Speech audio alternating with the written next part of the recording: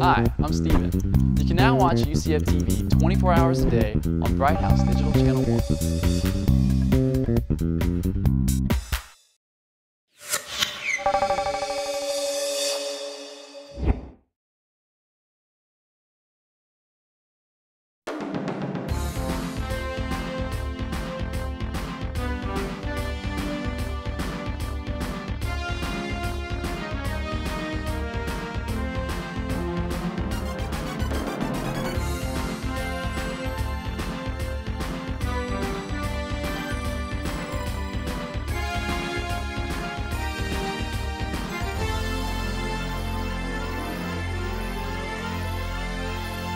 I'll start with video. It will take about 2 to 3 minutes. I believe it's NBC. It's been in a lot of stations, and some of you may have seen it in YouTube as well.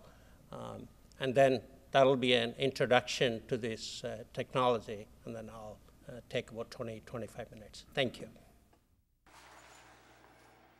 Mike Beckman has had to do this every single day for the past 34 years to manage his type 1 diabetes. It's with you every day. He's had bleeding in his eyes, a heart attack, nerve damage, and now both of his kidneys are failing. It's also taking a toll on his family. I have a very young daughter. I'd like to see her grow up and see grandchildren. This is where I get very emotional, so just bear with me. Soon, researcher Henry Daniell may have an answer for people like Mike, and it could come from lettuce. So this is a totally new concept. Dr. Daniell injects the human gene for insulin into leaves of lettuce that are grown in the lab. The leaves can be ground into powder and put into a capsule. What we have done is to teach the body how to cure this disorder. The lettuce helps the powdered capsule reach the intestine. There, plant cells meet with bacteria and release the insulin. This stimulates an immune response and tells the body to produce its own insulin. The first test was in animals. After 8 weeks, all the diabetic mice had normal blood sugar levels and produced insulin, even after they stopped taking the lettuce. Now human trials are planned. Dr. Daniell says this could be a permanent solution. I could literally give up everything other than my family to have a cure. This is Barbara West reporting. Even though I've been teaching for over 25 years, I realized that the public press can do a much better job than me in summarizing the story. And also the they have some poetic license that scientists cannot take. And so again, I want to thank for creating, thank you and your group for creating this logo. It's really wonderful. And I'm sure to use this in the future as well. The technology that I'm going to describe can, in essence, be summarized in this slide, where all the current pharmaceuticals, vaccines, they're I'm sure you'll agree that they're expensive. They're expensive for a number of reasons. One thing is producing them in these expensive machines and purifying them and injecting them. And you have to refrigerate them, cold storage, sterile delivery, all of this. Just these two machines usually cost about $500 to $900 million. So interferon treatment for cancer, for example, on an average in the US is $26,000. I'm sure in Orlando, I guess it's $40,000. So this is because of this technology which has been developed first by Genentech almost 30 years ago. It's 1978 when the first insulin was produced. And that's the same technology that's been used over and over again. So I challenged this concept and dogma when I had my first faculty position at Washington State University. And so the concept that I proposed at that time, and it has come a long way in the past 20 and odd years, is to eliminate this whole process and produce this in plants. Initially, I started working with tobacco. Of course, you cannot, unless you play baseball, you don't chew tobacco.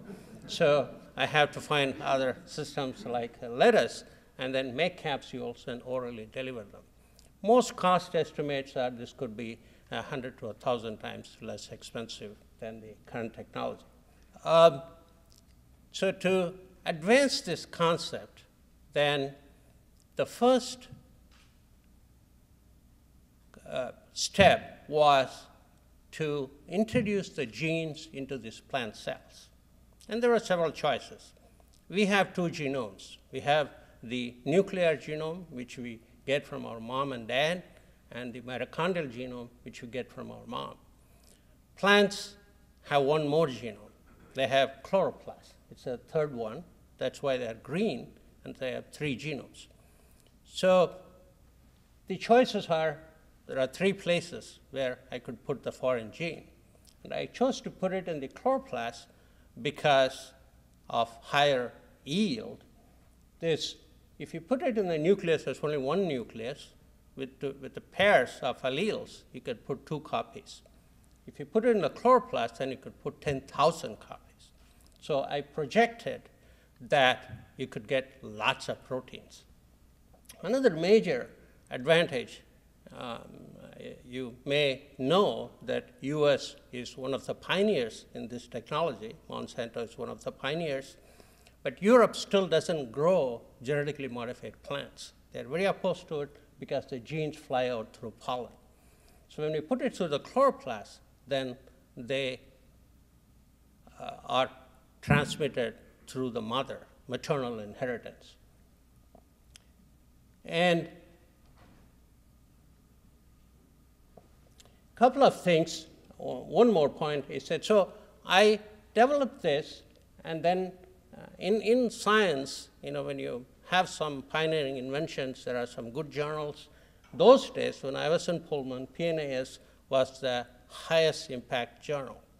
So when I published this, at that time, this in a highly ranked journal, it got the attention of the president of the National Academy of Science, president of the American Association of Advancement of Science. So those days there was no email. So I got a letter saying that, would you like to come to Harvard and then show us that this can be really doable? And so he basically paid for my staying at Radcliffe, the guest house, he said, well, we'll pay for a whole year. You just come and show us how to do this. And at that time, then I had established a concept that the genes can be introduced into the chloroplast, but not in a very efficient manner. And there was a Cornell scientist at that time. He was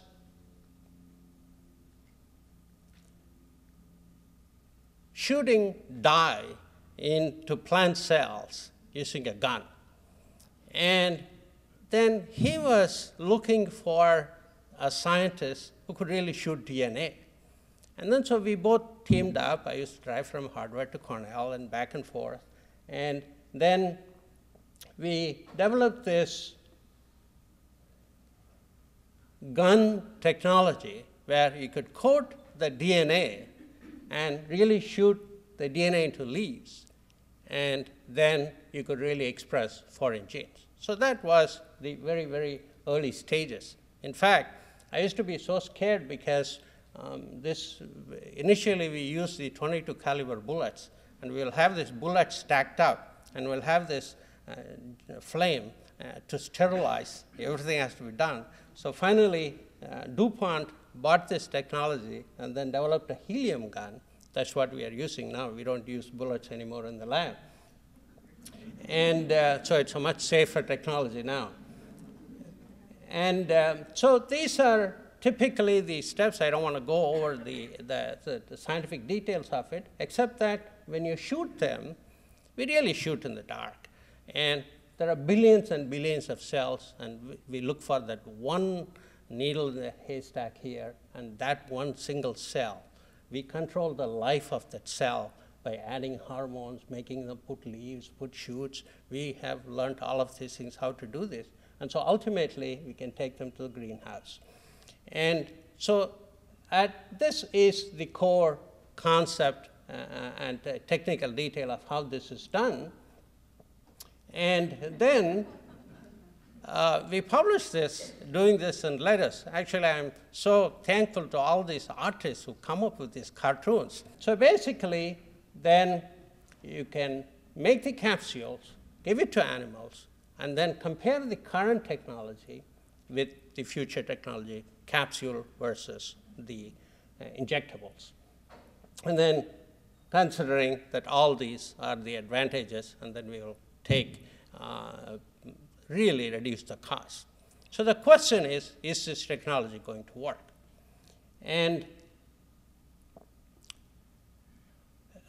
in science, you know, when you dream big. So I wanted to go for the gold, go for the top 10 diseases in the world, and go for the bioterrorism agents. If you see CDC, anthrax and plague at the top. But I myself was born and raised in a developing country, and I know the ravages of cholera and malaria.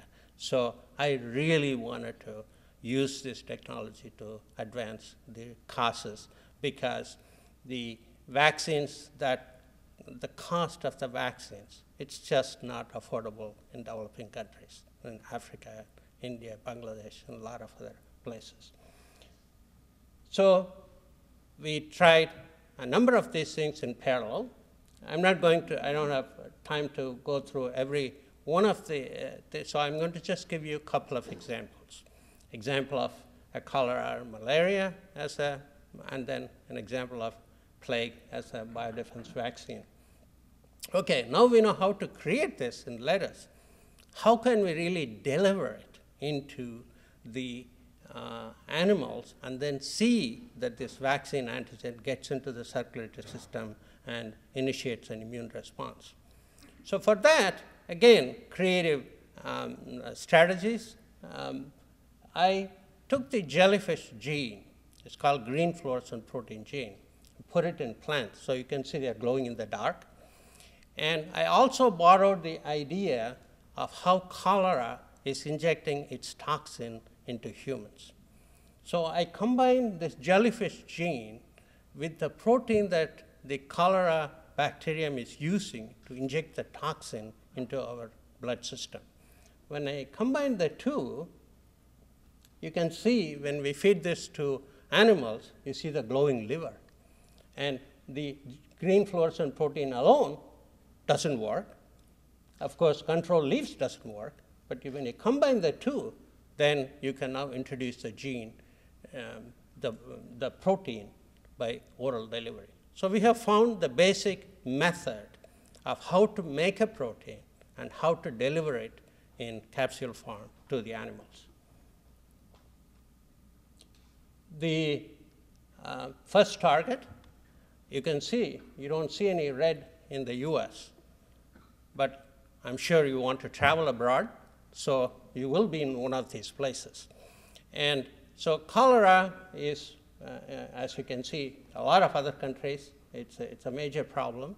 But guess what? There's only one vaccine approved right now, 150,000 deaths, and that vaccine loses immunity in less than 3 years in children. In adults, it's not fully protective. That's how great our science is today. You know, we think that we are advanced, but there are a lot of areas for advancement.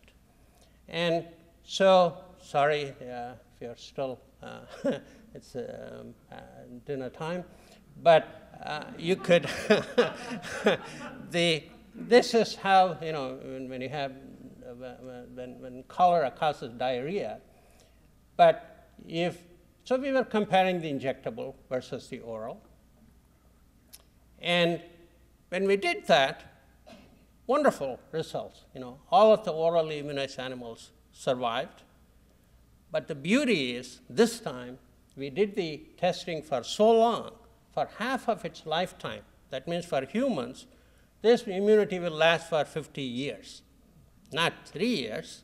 And this, both injectable and oral work, but obviously the oral is really cheap and it's very effective. And so we monitored the immunity, and then we asked a question, why is it that the oral is working so effectively?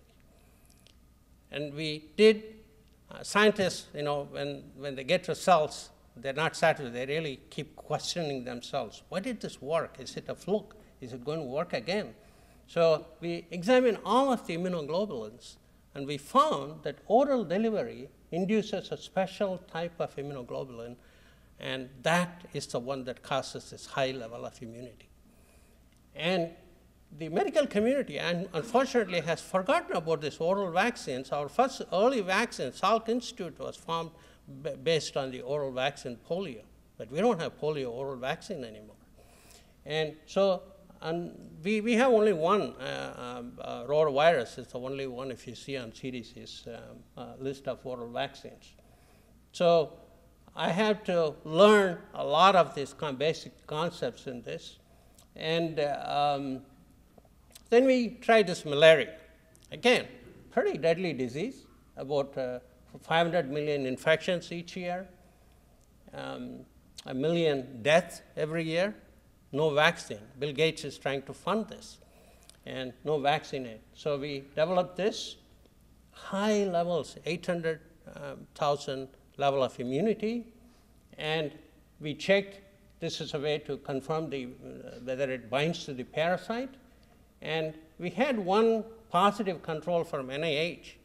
Every one of our things worked better than the NIH positive control.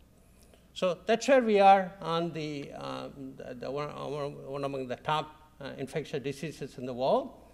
And we wanted to test this for the biodefense vaccine, because if you see on CDC's list, you all are aware of anthrax scare and plague, the Black Plague, pretty much wiped out population in London. And so we took that on.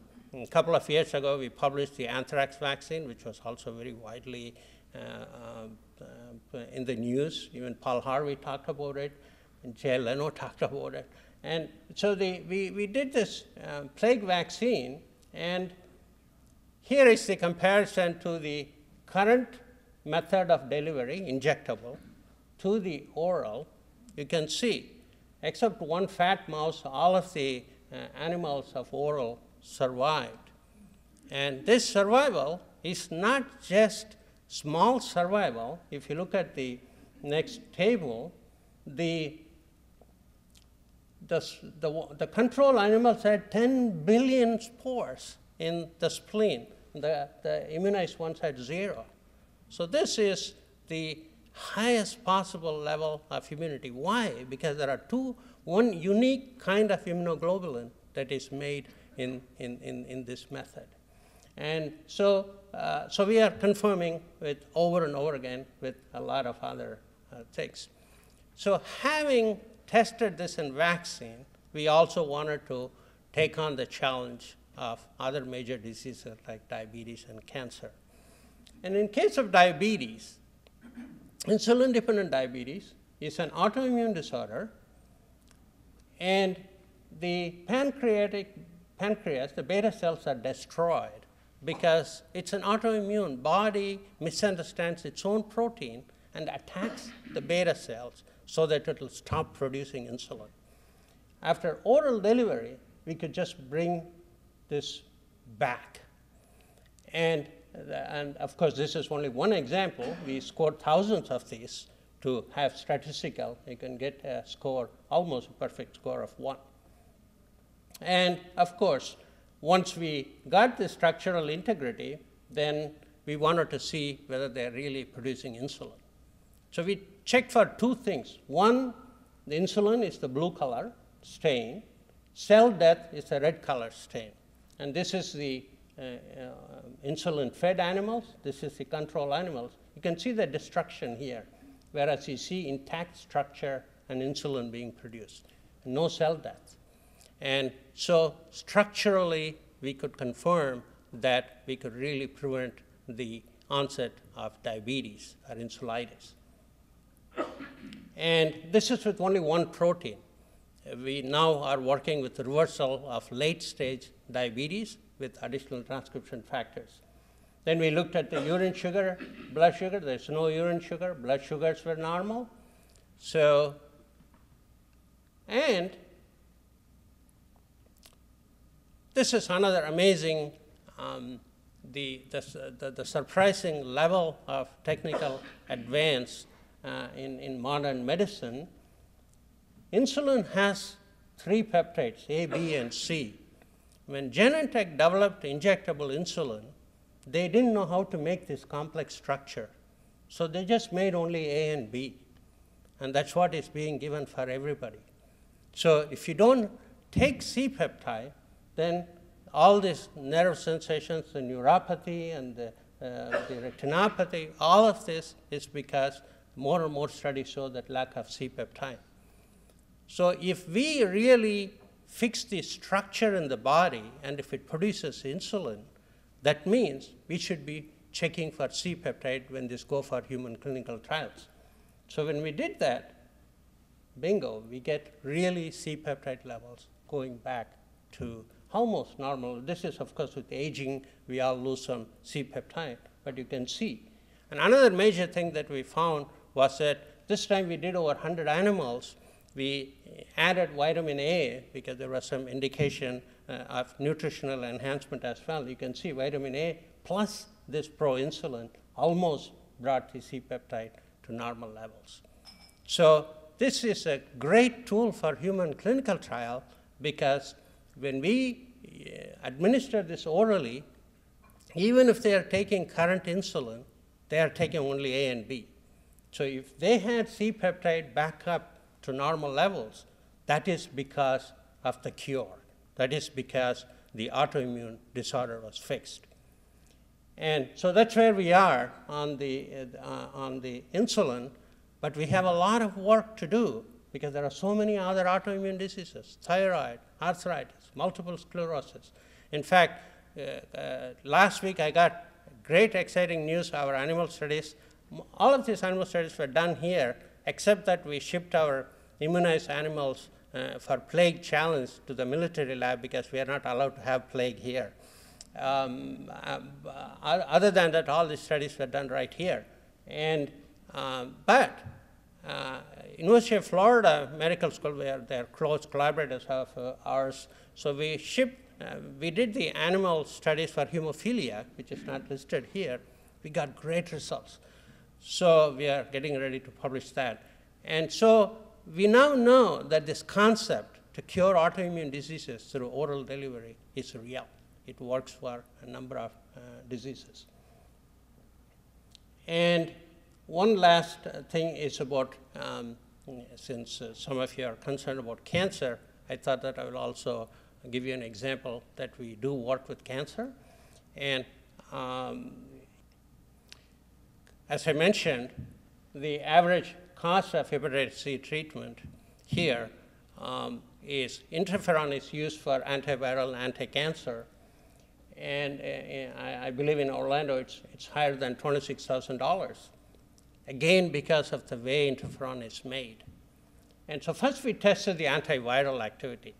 So this is the control, current commercial ones. You can see our activity almost a magnitude order higher than the commercial ones.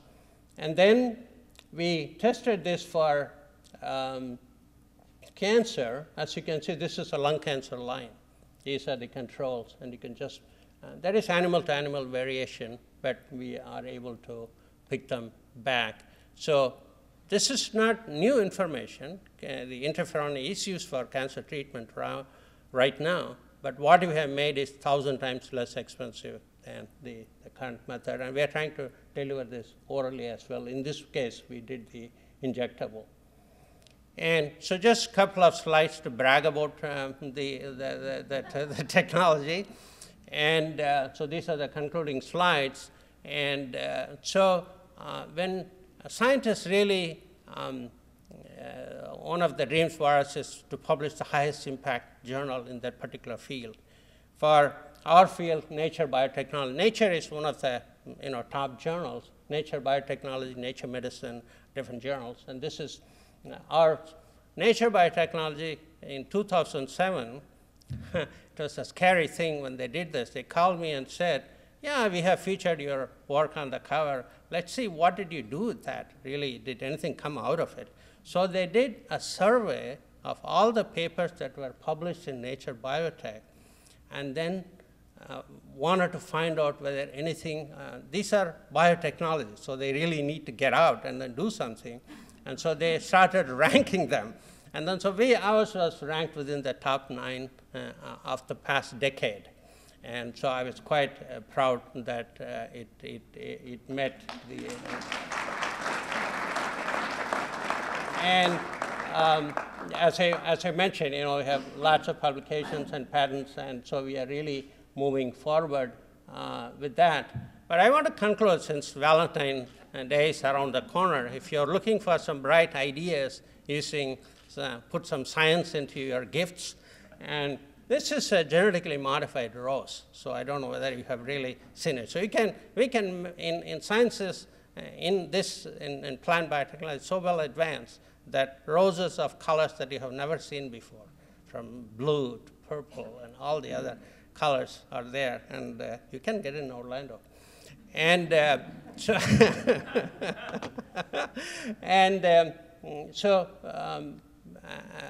I conclude, I really want to first thank all the hardworking scientists and investigators in my lab. Some of them are in the audience here. I appreciate all of their hard work.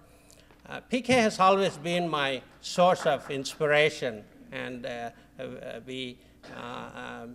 oftentimes when I come in and park my car, he notices whether my car is there. I always notice his car, and I always call him up when I get something exciting. And so he has been my source of inspiration, and he edited this presentation. So he spends time to really on even little things, that happens in the program. And all of my friends, I'm sure you have lots of wonderful things to do. Thank you for coming here and spending this evening.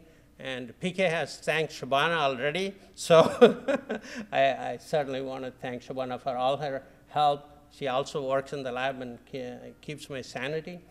And most importantly, I want to again thank the sponsors, the College of Medicine, doing for all the hard work to make this a successful presentation in the evening. Thank you very much.